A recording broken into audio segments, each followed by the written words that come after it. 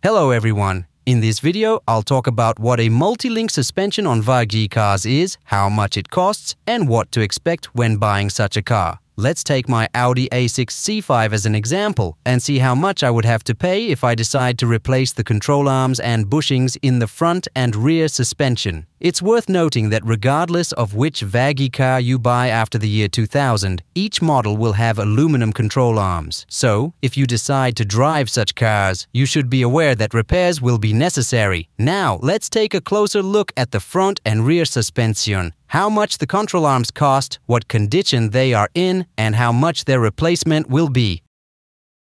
Let's start with the front suspension by going under the car and taking a closer look. The aluminum suspension consists of two lower control arms. Here's one and here's the second control arm. The largest control arm, which also holds the shock absorber and stabilizer bar link, is the main one, and according to TRW catalogs, it costs $65. Next is the second lower control arm, also called the boomerang, which acts as a guide and costs around $69. Below, there's the aluminum stabilizer bar link, which is small in size and costs approximately $18. Now, let's look at the upper control arms. We have two upper arms as well, the upper front and rear. And don't forget about the tie rod end. The upper front control arm will cost $35, while the upper rear control arm is around $33. The tie rod end is $22. I'm providing prices from the TRW company, as it is used in original parts. Now let's calculate the entire front suspension for both wheels. This includes the lower control arm, lower guide control arm, the two upper control arms, plus the stabilizer bar link and tie rod end.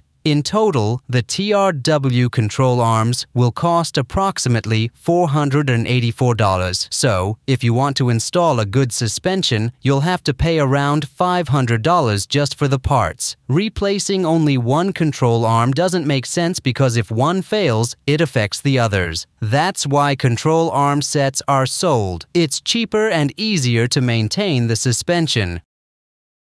Now let's look at the rear suspension of my car. Since mine is a front-wheel drive car, there's a beam at the back that attaches to the body through support brackets. It's also worth mentioning that these support brackets are aluminum and consist of a single bushing. I've already had to replace these support brackets, each of which costs $50. However, I wanted to save money and installed a Chinese control arm for $30. As you can see, they're starting to wear out, and I think I'll have to replace them again soon. In a front-wheel drive car, there are no other control arms at the rear. You can also buy special covers for these support brackets to prevent water and dirt from getting on them. In conclusion, the suspension in these cars is expensive. You'll spend around $500 for front control arms if you go for Lemforder or TRW, and about $100 for the two rear support brackets. In total, you'll need to spend around $600 every 50,000 miles. I've covered everything I wanted to share. Soon, I'll make a video where I'll be replacing the entire front suspension. Until then, goodbye.